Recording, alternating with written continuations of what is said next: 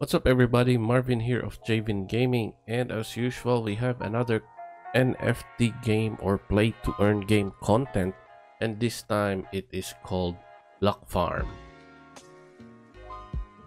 Sa mga hindi nakakaalam, this is pretty similar to PVU or Plant vs Undead. Pero bago natin simulan ang lahat, kung bago ka lang dito sa channel na to, please make sure to click that like and subscribe button. And also to click that notification bell para updated kayo kung meron ako mga bagong videos. So tara, simulan na natin. So ayan, we are now on the website ng Blockfarm. Ayan, blockfarm.club.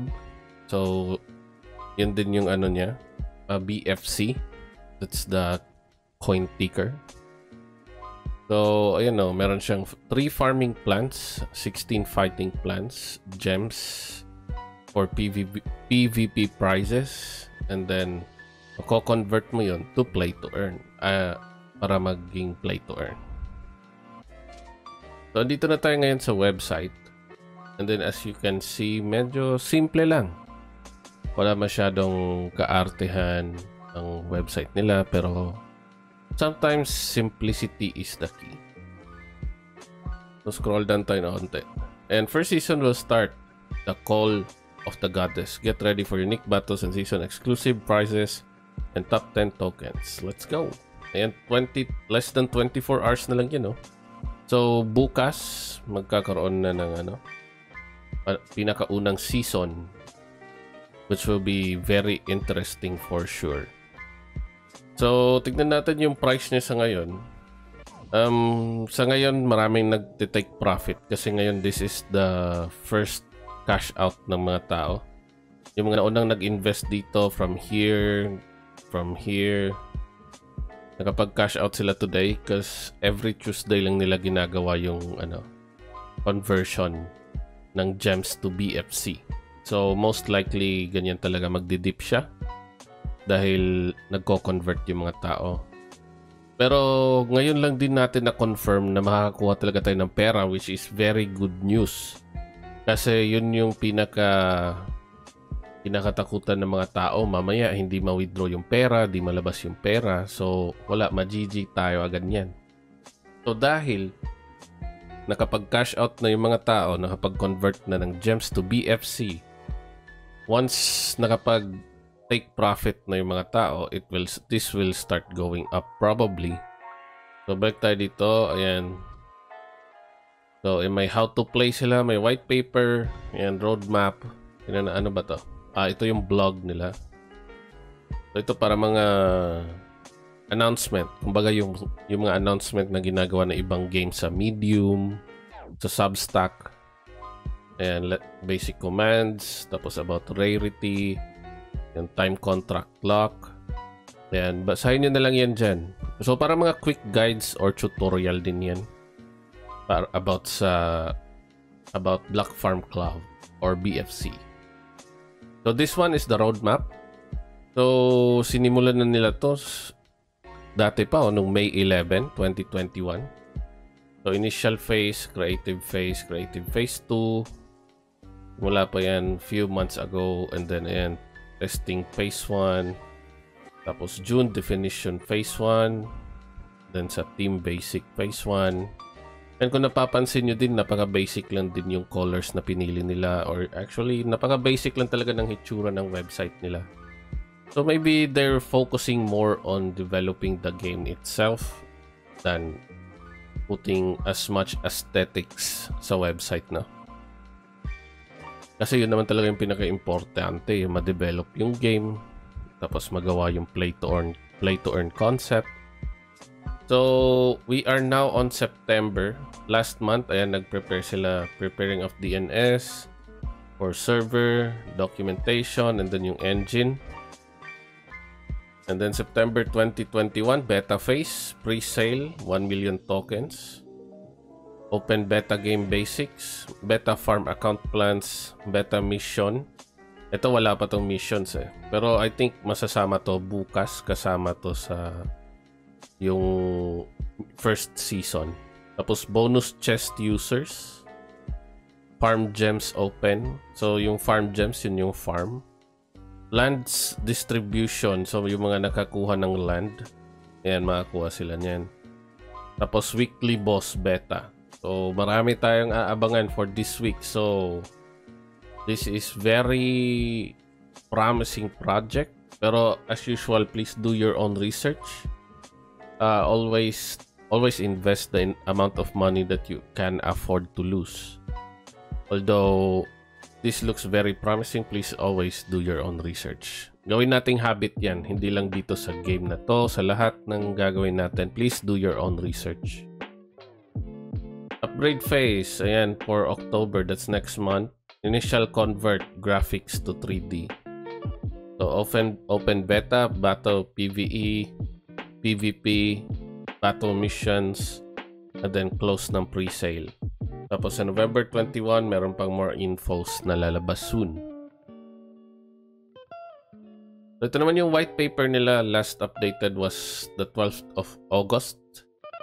Ayan, mga straightforward lang din, one page.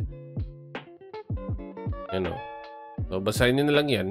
Kasi napaka lang din naman yan. Straightforward lang. Nasa website din yan. Ito naman yung tokenomics nila.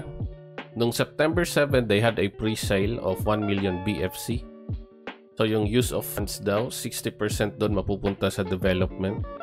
40% sa internal expenses. So, noong September 14, 1 million BFC. Use of funds, 5% improvement of server and services, internal team payment, hiring of new employees, payment for game improvements. So, dito naman, we've got 30 million BFC, 10% reserved for future use of funds. Yun pa rin sa server, services, freelance jobs, internal payments. So, amounts needed will be paid if necessary and shared with the community. So, kung kailangan nilang bawasan to para sa mga emergency funds, kunwari sa sweldo, mga ganon-ganon, they will be transparent and they will let the community know about it. So, everything else, BFC locked for players, use of funds, paying prizes to players, internal circulation of the game. We believe that the balance makes available less than 5% per year, bringing value in adequate difficulty to the game. Changes to governance and game mechanics will be voted on by the players. So kung meron man silang big changes na gagawin guys, nakalagay dito, changes to governance and game mechanics will be voted on by the players. So they will be asking the opinion of the players, the community, kung ano ba yung pinaka gusto nila.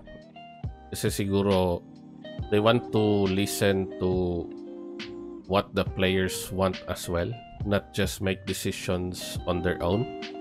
And then magugulat talaga yung mga players no, na binago to, binago yan. And then I guess they don't want that to happen. So locked liquidity na to. So malaki din yung trust na maidadagdag niyan or confidence na maibibigay sa kapwa players kapag nakalock na yung liquidity.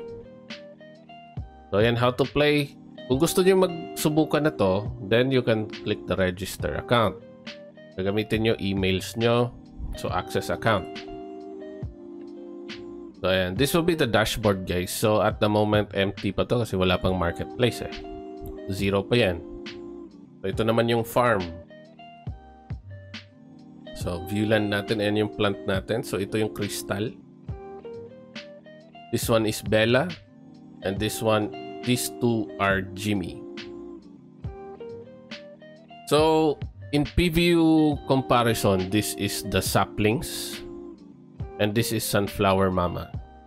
Walang ganito yung PVU. So isa sa mga nagustuhan ko dito guys, as they develop, as days goes by sa farming nila, nag-iiba yung hitsura nila. Ito si Jimmy, si Bella, at si Crystal. Nag-iiba yung hitsura nila. So tingnan natin na asan ba yun. Shop. So as you can see, ayan yung hitsura nila nung una. So yung Jimmy ko, bagong plant yun kanina eh. So ayan yung hitsura niya. Pero ayan si Bella and then ayan si Crystal. Ito naman, invoice. Ito yung papakita ko sa inyo. Isa sa mga pinaka-importanting bagay dito ngayon. Dahil, ayan na, makakapag-cash out na ako. Kung nakita nyo to, ayan, 200 gems. Nag-withdraw ako, nag-convert ako kanina. So, that's LE for PVU. So, 200 gems. Kinash out ko just to try kung makakakuha ba ako ng token. So, ayan, 2 tokens formatted, 2. And then, out. Kasi cash out eh. Ito cash in. So, actions, redeem. I-redeem natin. Confirm. Ayan, wait lang natin. Please do not close the page. So, isa yan sa mga pinakaunang pinakatakutan ng mga tao is kung makaka-withdraw ba sila. So, check natin dito sa exchange. So, ayan na. Nag-appear na yung 2 BFC ko from 200 gems. So, I could have just withdrawn the 242, no? Pero 200 lang nasa isip ko eh. So, ayan. Nakuha ko na yung 2, guys. So, check natin sa MetaMask ko kung nag-appear ba. So, ayan o, 2 BFC. So, nag-appear nga siya. Which is good news. Ibig sabihin, confirmed makakapag-cash out tayo dito. Pero again, even though nakapag-cash out tayo, please always do your own research. Kasi pera nyo yan eh. Make sure na ano yan. Na alam nyo yung pinapasukan nyo. Pero for me, this project is very promising actually. Let's go basics. How many tokens do I need? 5. Pero the more you put, mas makakatanim ka agad. Ako naglagay ako ng 14 BFC yata yung pinasok ko dito. So ayan o. So itong ano guys, itong date and time na nakalagay dito, ito yung harvest time yan. Harvest on the 1st of October 2021, 6:27 PM UTC time. Tapos same with dito, ayan, same din yan. Uy, same pala tong tatlong to. Ma-harvest ko on the 30th. Nice. So again guys, always make sure to do your own research. I do find this project very promising. And I don't want to judge as well kung on how it looks. Although the UI, the user interface is very basic. The website itself looks very standard or average. And then these colors. We will try not to judge it on how it looks. Kasi merong iba na sobrang ganda ng graphics, sobrang ganda ng UI. And then at the end of the day, biglang nawala na parang bula. So, kung meron kayong extra funds na gusto invest dito, nakita nyo naman nakapag-withdraw na kami. Ako, nakapag-withdraw na ako. And then yung mga tao din sa Telegram nakausap ko, nakapag-withdraw na din. So that's a very good sign. Pero as always, please invest at your own risk and do your own research. Alright guys, that's it. Again, this is Marvin of Javin Gaming. Happy gaming and see you all next time. Bye-bye.